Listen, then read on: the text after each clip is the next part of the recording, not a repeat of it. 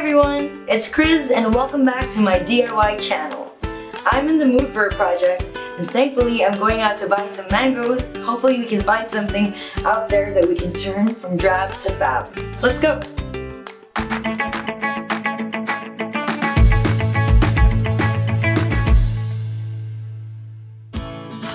I'm craving some mangoes, come with me!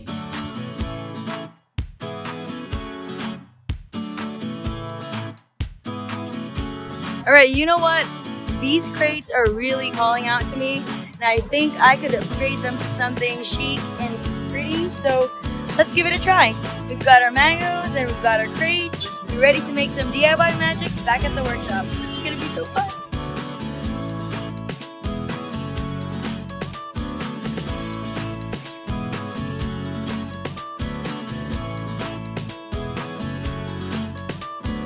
This is the crate that I got from the fruit stand, which I'm going to clean with a brush and a damp cloth.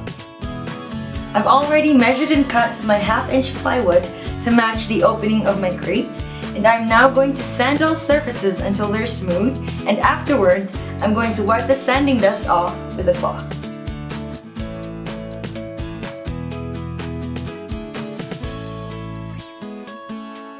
Fill all holes with wood filler, let dry thoroughly, and then afterwards sand until smooth.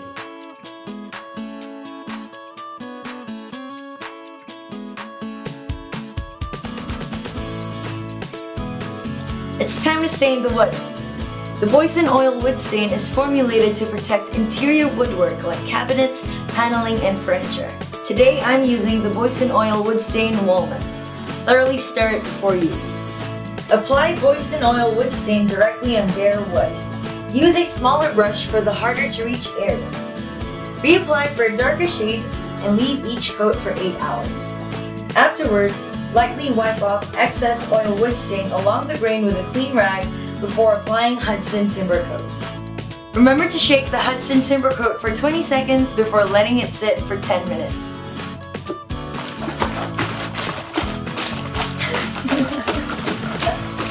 Once that's done, apply the first coat, and after an hour, apply the second coat.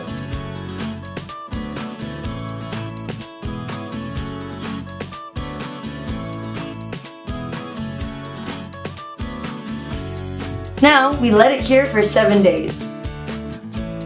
For the Ottoman upholstery, prepare your desired fabric. Cut a piece of 2-inch foam to fit the top of the plywood board. Wrap the fabric tightly around the foam and tack the sides. Start at the corner and then work your way around. Then, attach a piece of black fabric as cover for the back.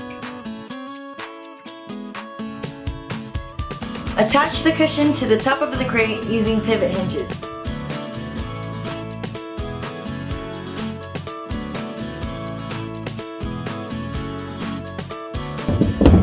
And there you have it!